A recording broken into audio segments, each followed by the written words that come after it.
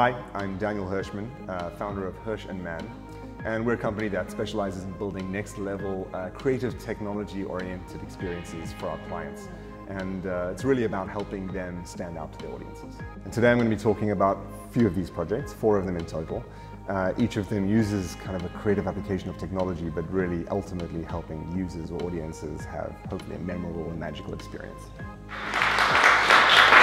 So just to give you a quick idea of what we do, we specialize in creating these technology-oriented experiences. And they're kind of memorable, they're magical, you know, it's one of those, the two elements. But it's really about ultimately helping our clients, as I'm sure you guys feel the same way, stand out for their multiple audiences in all the different spaces that they exist. So, a couple of projects. The first one is called Making Music with Red Stripe. For this particular project, we were asked to bring a corner store to life.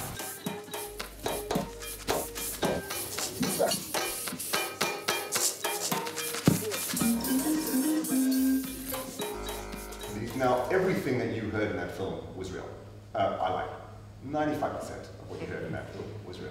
So to get that right and to get the timing of that right is a really interesting set of challenges. Also, when you haven't slept in like 3 days, more challenging.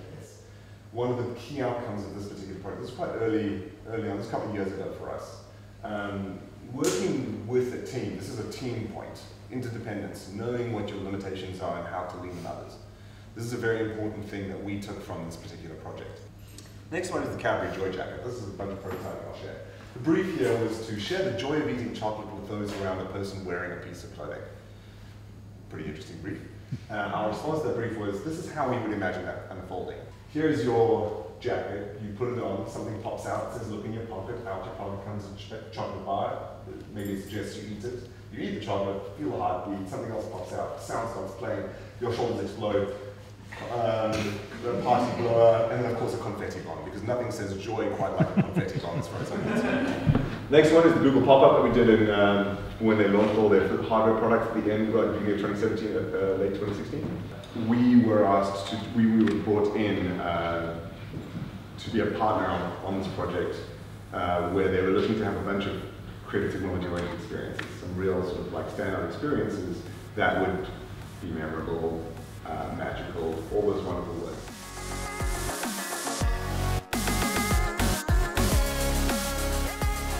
Well, thank you very much for having me then. It was great.